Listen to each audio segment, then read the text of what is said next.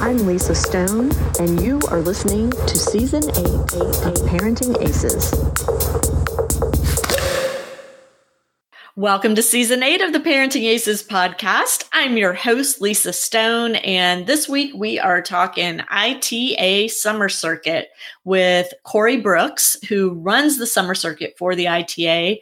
Cory is chock full of information about how the summer circuit works, how you sign up, and some changes for 2019 that are pretty exciting. I published an article on parentingaces.com a couple weeks ago about the summer circuit, and I'll have a link to that in the show notes as well. So between that and this episode, you should be good to go for getting your junior or college player signed up to participate in these awesome events hosted by the Intercollegiate Tennis Association. I want to just remind all of you, too, that we have launched our memberships at parentingaces.com. We have 4 different options for you. There's the free option, which gives you access to a lot of content and all of our podcast. And then we also have a monthly and an annual option. The monthly option is $9.95 a month. The annual option, you get a pretty decent savings. It's $95.50 for the year. But we also have a special membership for certified coaches. And so I want all of you to check those out. If you haven't joined us yet on parentingaces.com, I hope you will consider doing so and become part of our community. We recently hosted our first webinar for our premium members, and it was a really big success. I'm very pleased with how that went. We have future webinars in the works for our premium members, and so hopefully that'll be enough to convince you to join us. If not, we also have all kinds of discounts and special offers for our premium members. And so I urge you to take a look at all that information on parentingaces.com and please consider becoming either a monthly, annual, or certified coach member of the site. All right, so let's get into our conversation with Cory Brooks. I luckily just had the opportunity to see him down in Orlando at the NCAAs. I was down there just for a day or two. Actually, depending on when this airs, I might still be down there. So I'm not sure how the timing's going to work on that. But having Cory talk about the ITA Summer Circuit is always great. And I hope you guys enjoyed this week's episode with Cory Brooks. Cory Brooks, thanks so much for joining us on the Parenting Aces podcast. Thank you for having me. So why don't you give our listeners a little bit of info on what your role is with the Intercollegiate Tennis Association, the ITA? Well, absolutely. As you said, my name's Cory Brooks. I've been with the ITA coming up on 5 years now. I think at the beginning of June, I'll hit my 5-year anniversary, and my title will actually be changing ever so slightly on that date as well, with Erica Perkins Jasper moving on from the ITA to be the athletic director at TMS. I will be the senior director over championships, rankings, rules, and officials. Wow. Yeah. That's a pretty broad scope. It really covers, as I tell people, rather than trying to memorize that title, it really is just, over everything sort of related to competitive tennis, I guess you could say, whether it's our tournaments, our rankings, or officiating. That's kind of my area of expertise now. Got it. And so just so our listeners understand, the NCAA championships, that is not an ITA event, correct? Correct. That is an NCAA event. We don't have anything to do with the administration of that event, although the NCAA is a really close partner of the ITA, and we do work closely with them in all aspects of collegiate tennis. And in fact, I got off a call this morning with NCAA Division II ahead of their championship. So we do provide support, but this is an NCAA event at the end of the day. Right. Across all divisions, correct? Right. Yeah. Yeah. Okay. So really why you are here this week, this particular time of the year is because the ITA summer circuit is right around the corner. And I recently published an article with the dates and kind of, the nuances of the summer circuit, but there are some changes happening in 2019. And so I would love for you to share with everybody what's happening this year and, why their kids should be signing up for the events. And let's start by having you just kind of give a little bit of background on the ITA summer circuit, why it was created and what it is out there to accomplish. Absolutely. Can you still hear me? I sure can. Oh, now I can't. Wait, nope, you disappeared. You got me? I gotcha. Okay. Sorry about that. So the ITA summer circuit really came about.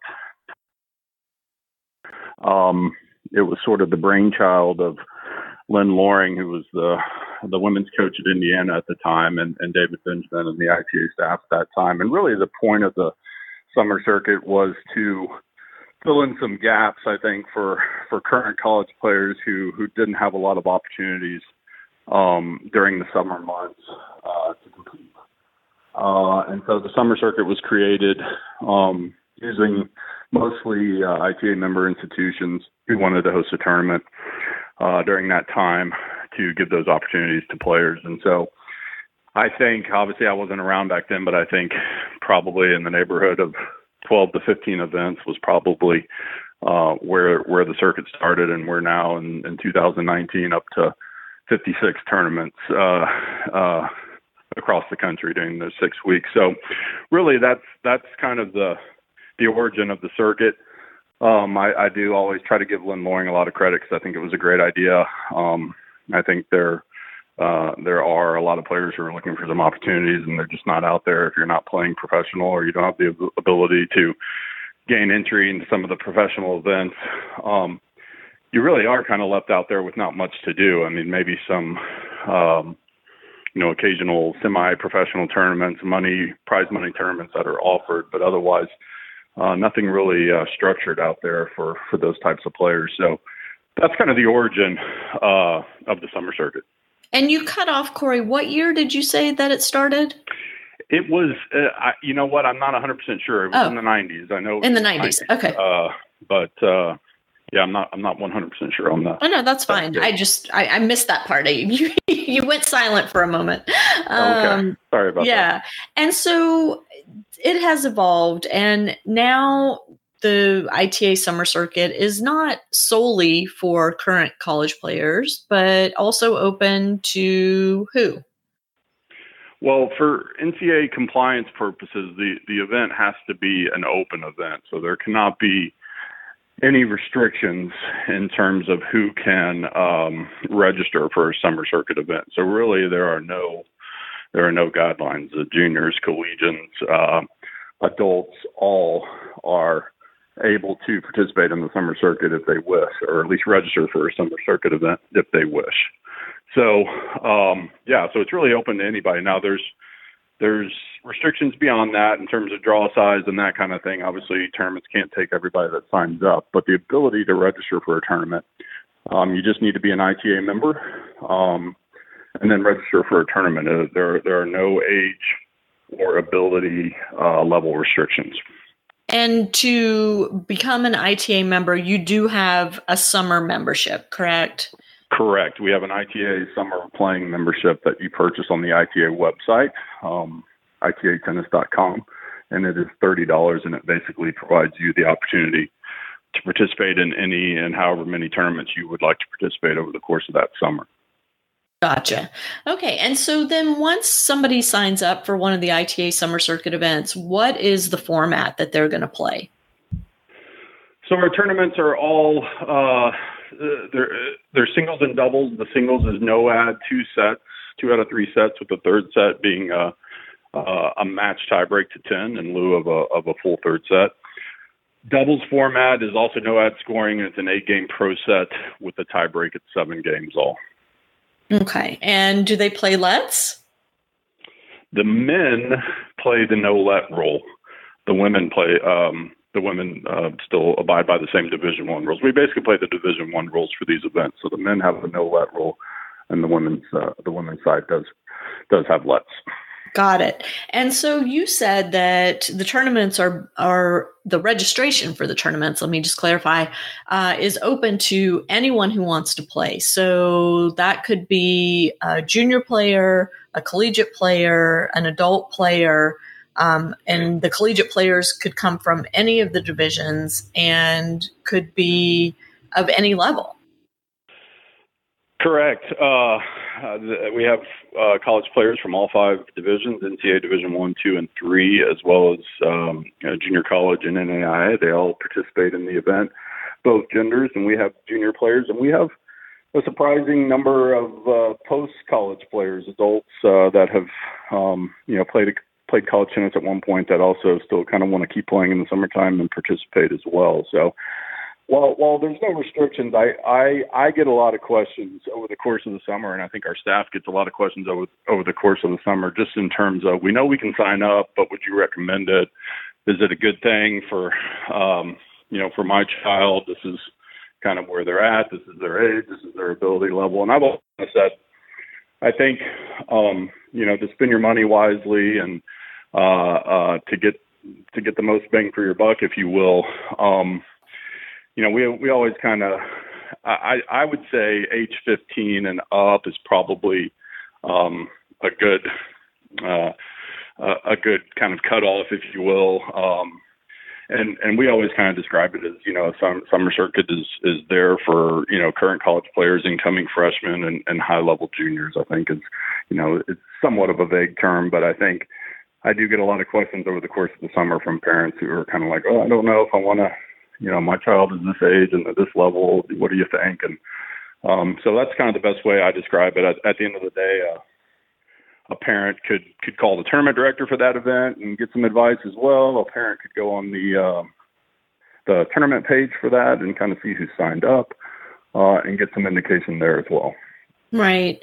And so there's 6 weeks of tournaments. They culminate in a national championship or summer champ. What do y'all call it? The Oracle ITA National Summer Championships. Okay. Right. and I would be remiss not to mention that this is that the summer circuit is the title sponsor of our summer circuit is Oracle. Yeah, and for those who don't know, I mean, Oracle has been an incredible supporter of college tennis, and one of the reasons for that, I think, is Mark Hurd and his history playing at Baylor, and Mark is senior at Oracle and has been very involved in growing college tennis and supporting college tennis, and the tennis stadium at Baylor, I'm pretty sure has Mark's name on it. So yes, it does. That gives you an indication. But so Oracle has been fantastic. So let's talk about the summer championship. Okay. Well, we do have as I mentioned before, we have our 56 tournaments this year. Now, I'll dive back into the circuit real quick. We've got, one of our rules is that our circuit can only be hosted by ITA member institutions. So you'll see, if you're looking at the calendar of events, the calendar of tournaments on our website, that they all take place on a college campus or at a facility that a college or university uses as their home facility. So it's kind of neat, I think, in that respect, especially for those high-level juniors and those incoming freshmen to kind of get to go and play on various college campuses. Maybe that's not something that they're doing on a regular basis throughout the other part of the year. But those are the hosts of our school of our tournaments. We play anywhere from, I'd say, 7 to 10 tournaments per week. They are selected and placed within that given week based on their geographic location, so we don't have too many tournaments too close to each other from a geographical sense. And then, we play for 6 weeks, and it's culminated in the second week of August at TCU in Fort Worth with the National Summer Championships. And so that is a 64 draw for men's and women's singles and a 32 draw for doubles. And there's a qualifying day, the Friday before the tournament starts. So anything beyond, I think we'll take up to a 64 draw of qualifying. And this is all, these selections, whether you're placed in main or whether you're placed in qualifying, is based on UTR. And so we have a 64 draw. We play that off. You can get in. You don't necessarily have to play a summer circuit event in order to gain entry into that event. Although I would mention that we do have, during those first 6 weeks, what we call our summer circuit points race. So based on your finish, you have the ability to acquire points. And then at the end of the 6 weeks, the top 5 men and women in our points race standings gain automatic entry into the main draw at TCU. And they also gain the ability to get up to $600 in reimbursement travel funds from the ITA and Oracle. Oh, awesome. That's a huge bonus. So I know when my son was doing the summer circuit, there was a thing where you had to play kind of all of the tournaments within your region to earn the points to qualify for the end of the summer event. Is that still the case, or can you go to various regions around the country? You can play wherever you want. The points are the same at every tournament. And like I said before, you don't necessarily have to play at this point in any of those tournaments within the 6 weeks to get entry into the National Summer Championships. Although I think, if there's any question as to whether or not you may or may not make the main draw, it would probably benefit players to play in those tournaments and try to earn points through the points race. And so the championships, what is the carrot for playing that event? I'd say 2 carrots. One would be we will be in our second year of offering prize money at that event, and that event is a $20,000 prize money purse, so $10,000 per gender. I think the singles winners, the men's and women's singles winners, earn a $3,000 first place prize.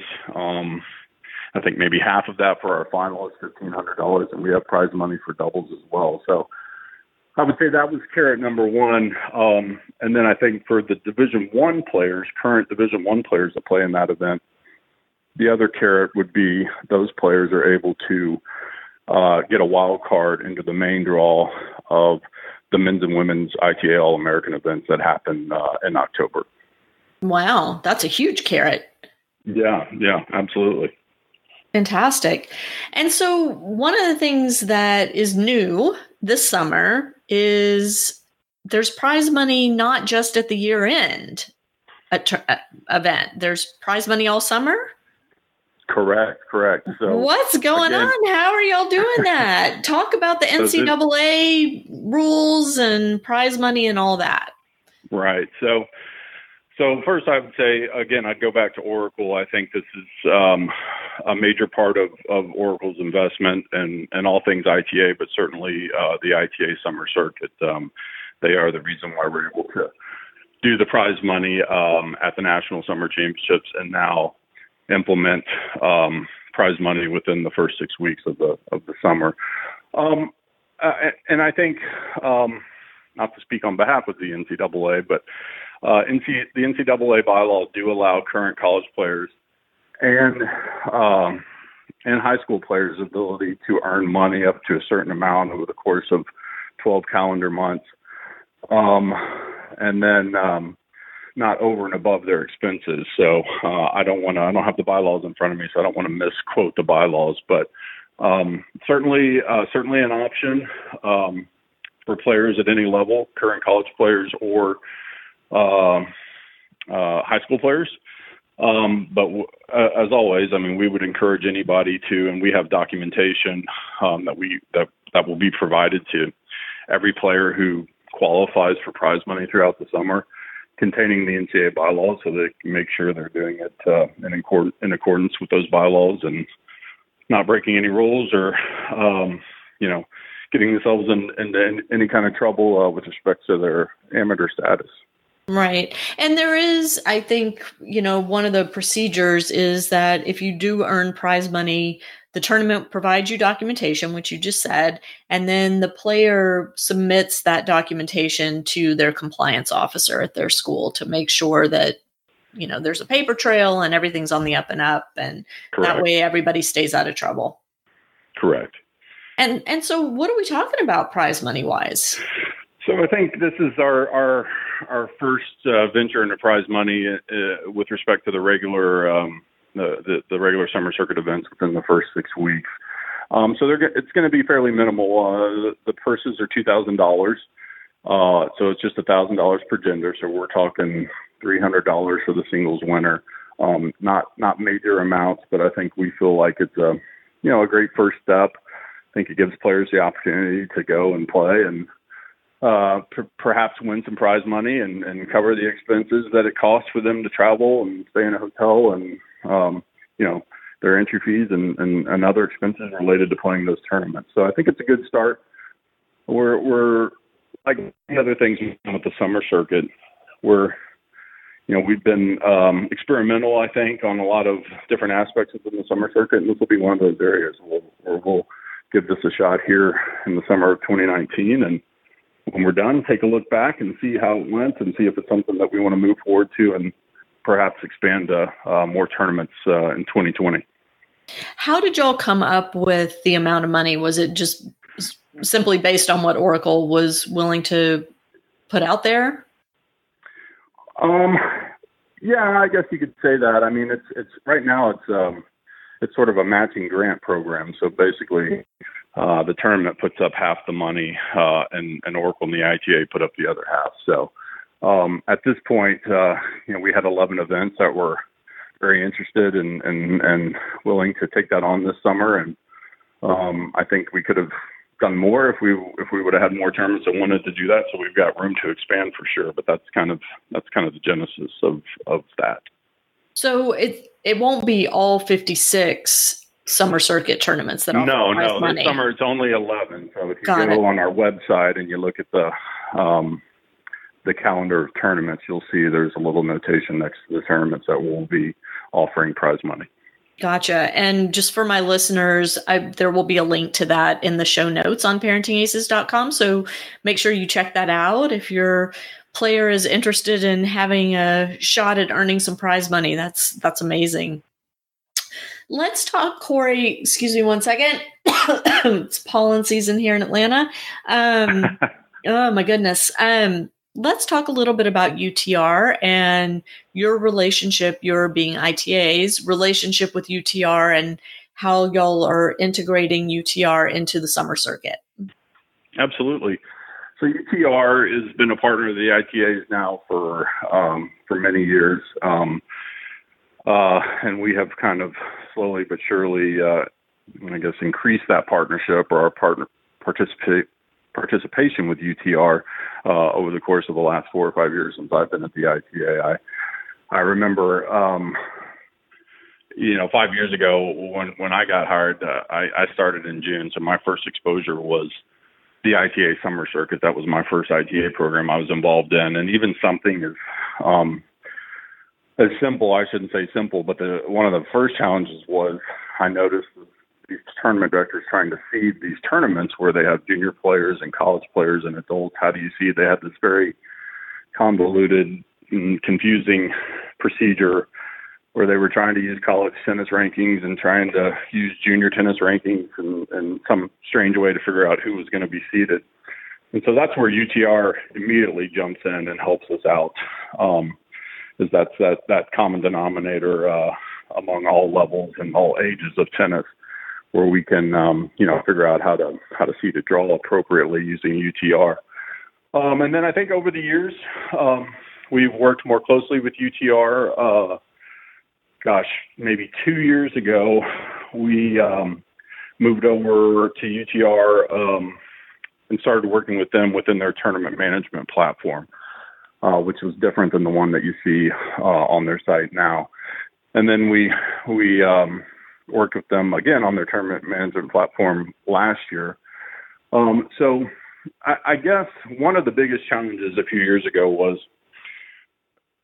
I think it's safe to say the two, we've incorporated prize money into the summer circuit now, but the two main reasons that players at the end of the day play in the summer circuit is, one, to get competitive match play, and then two, to work on that UTR rating. And so because of that, I think it made sense for us to work more closely with UTR in a number of areas. One is using their tournament management platform as the host for our tournaments. That way, when these matches are played and these scores are entered, they're going directly into the UTR system. I think anybody that's listening now that has played in the summer circuit or had a child that's played in the summer circuit knew the frustration over the years of scores being taken from whatever platform they were being recorded in and getting into the UTR system in a timely fashion. That's always been a major obstacle. So now that we're working directly with UTR and using their platform, that eliminates that obstacle, I think, and is a nice perk. But we've also had the challenge over the years. One thing I noticed when we started was we had several tournaments that were really large. I mean, we're talking 128 draws, sometimes even bigger than that. And basically, with juniors and college players and adults playing in there, the range of ability levels really started to grow, and we saw these huge draws where the seeded players were really kind of cruising through the first three rounds, sometimes four rounds, really lopsided matches. And so, you begin to question whether what you're doing is worth everybody's time. So I think over the last 2 or 3 years, we've experimented with UTR and trying to figure out how we can move to more of a level-based system using UTR so that everybody is kind of feeling like every minute they spend on the court is a minute well spent in terms of the competitive level of the match, so that we don't have a lot of 6-0, 6-0 matches that are taking 30 minutes where both players probably don't feel like they've gained anything at the end of the day. So as it stands now, what will happen when you register for a tournament is you will be divided up into flights with no flight larger than 32 players, and this will be based solely on UTR. So those flight sizes can vary. They might be, in some cases, they might be a 16 draw. I think that's our minimum size. But our TDs are instructed to never be more than 32. So you will be divided up into flights based on your UTR at that time, and obviously guaranteed 2 matches. But I think that's how we've, to answer your question in a long-winded way, that's kind of been our relationship with UTR over the last few years. So, I mean, one of the things that's happened in the past, and I know you're familiar with this, is, these kids that are maybe lower UTR kind of jump at the opportunity to get into these events and have a shot at playing somebody with a higher UTR in hopes of beating them and having their own UTR go up. And then, you look at the player list and it's a bunch of lower rated players, and then the higher rated players end up not playing the tournaments, and it's been kind of a mess that way. So, I mean, is this something that's going to be addressed with all of, using the UTR platform this year and all that? Well, I think there's a lot of, I know exactly what you're saying, but I think there's a lot of different layers to that in terms of addressing that issue. And so I think, and it's probably a slow process, but I think this move to flights by UTR, what we need is we need all our college players to kind of understand that is now the system, and so that there's some protection in that sense for those higher rated UTR players to know that there still may be a 1 or 2 point range. Who knows in any given draw, but there are instruments in place that kind of help in that sense. I think we're always on the lookout for ways to improve that. It will always be a challenge. I don't think it's ever going to be a challenge that goes away. I think it's something that we're always looking at, trying to figure out, a better way forward, so that we're getting everybody that wants to play and having them feel like their time is well spent. Sure. One of the things that's recently happened too is UTR kind of did a revamp with their rankings, and people saw their rankings or their ratings, take kind of a major drop. It's really bizarro. I'm not sure what happened, if the algorithm changed or what happened. And so I think it's going to be interesting to see how that plays out this summer with the summer circuit. And, now that after that kind of adjustment with UTR, this is kind of the first opportunity for juniors and collegians to play against each other again. And it'll be interesting to see, what happens at the end of the 6 weeks. Absolutely. And I think I certainly won't speak on behalf of UTR, because I'm not necessarily an expert on their algorithm, but I know the folks over there really well, and I know they work really hard on trying to be as accurate as possible. So I have a lot of faith in that group. But I think I'd also mention the other aspect to this is this transition tour or former transition tour and the issues that have been created there. And so I'm hoping that while I hate that some of those players don't have the opportunities that they used to, that perhaps the summer circuit for some of these folks, might be an answer at least a couple of weeks during the summer. And hopefully the inclusion of prize money is also something there to make that a little bit more attractive. Yeah, you read my mind. That was my next question to you, was the ITF World Tennis Tour. And, the fact that a lot of these college players who have previously spent their summers playing futures, or getting into at least the qualies of futures, aren't going to be able to get into those events anymore. Right. This craziness with the ITF is really wreaking havoc for these kids. And so I'm hoping, I know you're hoping, that the ITA summer circuit is the answer for them, that, instead of just spending all their entire summer being frustrated that they're not getting into these events, that they'll just go ahead and sign up for the ITA summer circuit and at least guarantee themselves some quality match play. Absolutely. And I think, at the end of the day, we're I know that they're discussing changes, and they're reevaluating their system as well. We're all probably to some degree a little bit at their mercy in that sense. But I think slowly but surely, I think we'll try to, without making major changes to the summer circuit, we will try to, like I said, make it a little bit more attractive. At the end of the day, we can't offer them ATP and WTA points, but the opportunity to play competitive matches against other high quality players and maybe earn a little bit of prize money along the way. Hopefully, we'll kind of continue in that direction and give them, some sort of opportunity to fill that gap. Yeah, fantastic. Well, what else do you need us to know about the ITA Summer Circuit, Cory Brooks? Well, I can tell you our registration for our tournaments is opening on May 20th. So the first thing you want to do in order to play the Summer Circuit is go to the ITA website.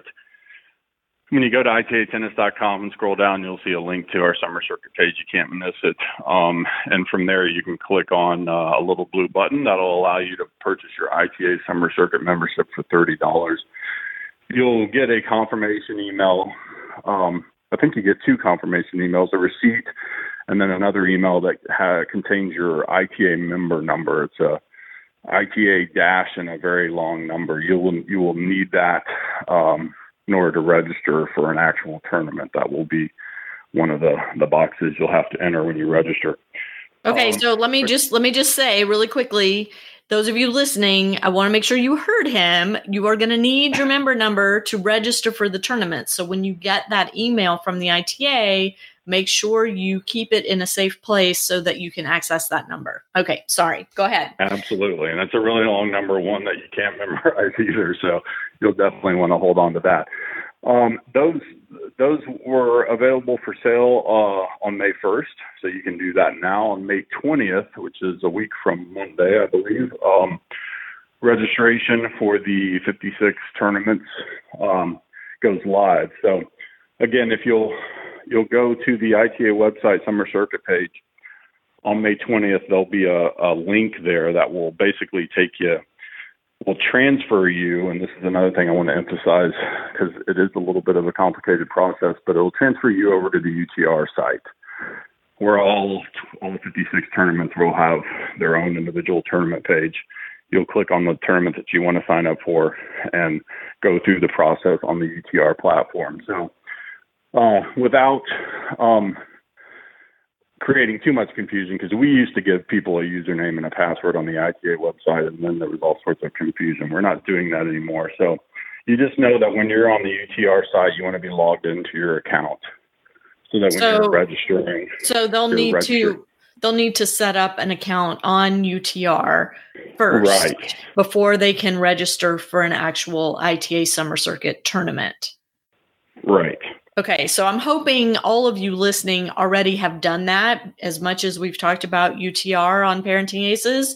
But in case you haven't, make sure you go capture your child's profile on the UTR website, and I will have a link to that in the show notes as well, before you try to sign up for an ITA Summer Circuit tournament.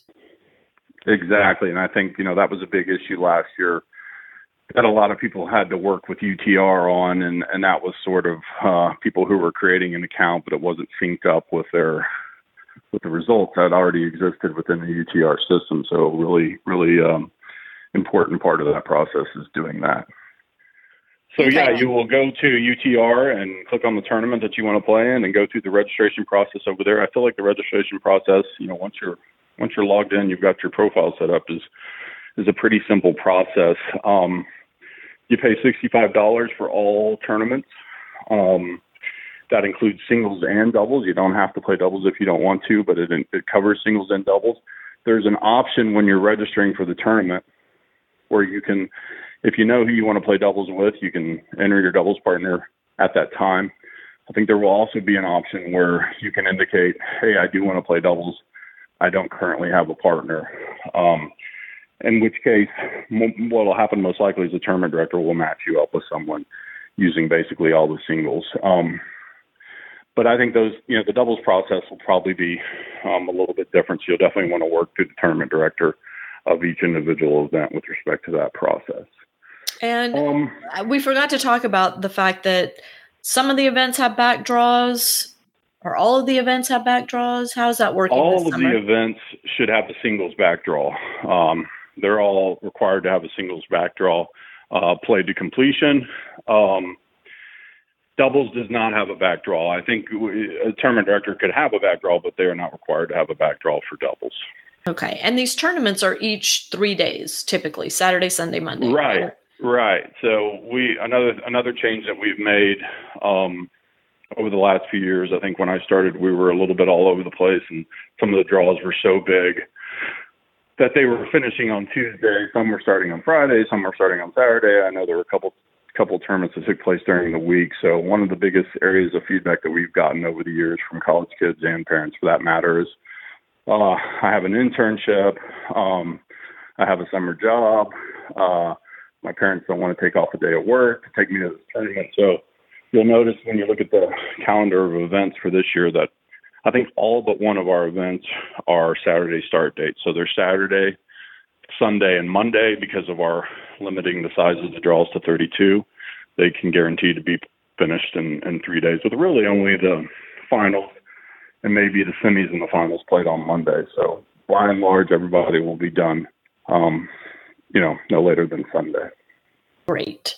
Okay, so $65 for each tournament. That includes singles and doubles. It includes a singles back draw. So there's an opportunity for a lot of match play over that 3 days for that $65, which is awesome.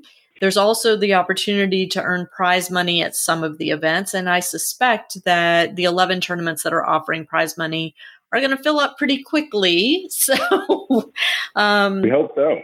Yeah, you might want to go ahead and register for those first if they work in your schedule and geographic area and all that. Sorry to interrupt. That's a great point. It is.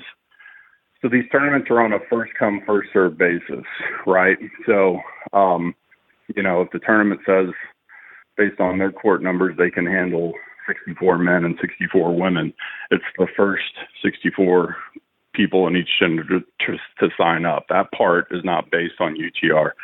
Once we reach capacity or once the deadline passes, then those people who signed up first and got in the tournament, then they're flighted based on UTR. So I don't want anyone to think that, they're a 15 UTR. It doesn't matter when they sign up. If they are, if the tournament fills up, they're going to be waitlisted regardless of what their UTR is. That's a huge point. So it's unlike USTA junior tournaments where you just have to make sure you've signed up by the deadline and then you have to wait and see if you get in. This is the first however many they designate for their particular tournament. The first ones to sign up get in, and anybody who signs up after that is waitlisted or told, sorry, try next time. Right? Absolutely correct. That's right. Okay. That's an important distinction, parents of junior players. So make sure you hear that. This is not USTA where you can wait till 11:59, the day of the deadline, and sign your kid up. You are risking that they will not get in if you do that. So if you think that your child is interested in playing in one or more of these events, go ahead and get them signed up. Is there a penalty for pulling out? So there is, and the reason we do that is we like to. Our deadlines are typically, I think, Monday. I think they're Monday for a Saturday start, or Monday for a Friday start, Tuesday for a Saturday start. So we like to keep those tournaments open. The registration's open pretty late in the process, and that's what really prevents us from doing any type of selection, because I think people want to make their plans, and if we got into a selection process, we'd have to push those deadlines up. I think a lot earlier, and in order to give everybody enough notice of whether or not they got into a tournament. And so you have people signing up for multiple tournaments, and so that's something that we've really tried to avoid. But our refund deadline is basically 10 days. If you withdraw inside 10 days of the start of the tournament, you do not get a refund. If you withdraw outside of that 10-day window, you do get a refund minus any processing fees. Got it. Okay. So that's important to note as well. So don't just randomly sign up for things that you're not going to be able to go to. Make sure that it's going to work. Otherwise, you're going to be out your registration fee, your $65. Exactly. Okay. Awesome. Cory, I think we've covered everything. Was that information overload? I think we did too.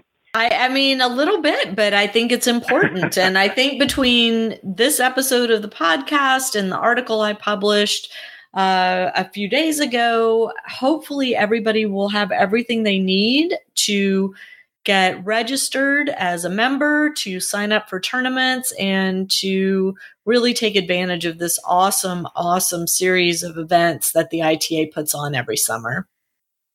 Absolutely. And I think anybody that does have questions, a lot of the information that I did mention today is on our website, on our summer circuit page at itatennis.com. So I think you can go back there and get a little refresher. And thanks for all your help in promoting the summer circuit and everything else with respect to college tennis that you do. Absolutely. My pleasure. And hopefully, am I going to see you down in Orlando next week? I will be there. Wouldn't miss it. Hoping for sunshine. Fantastic. So that'll be fun. Thanks so much, Cory. I really appreciate you taking time out. I know this is a crazy busy time of year for you guys, and we always love having you on the podcast. So thanks for doing it again. Best of luck with the summer circuit, and I look forward to following the progress this summer and seeing how everybody's doing. And to my listeners, thank you so much for tuning in, and we'll catch you next time on Parenting Aces. I'm Lisa Stone, and you've been listening to the Parenting Aces podcast. For tennis parents, by a tennis parent. If you like what you've heard, I hope you'll share the podcast with your tennis community. For all the information you need to navigate the junior and college tennis journey, be sure to check out parentingaces.com.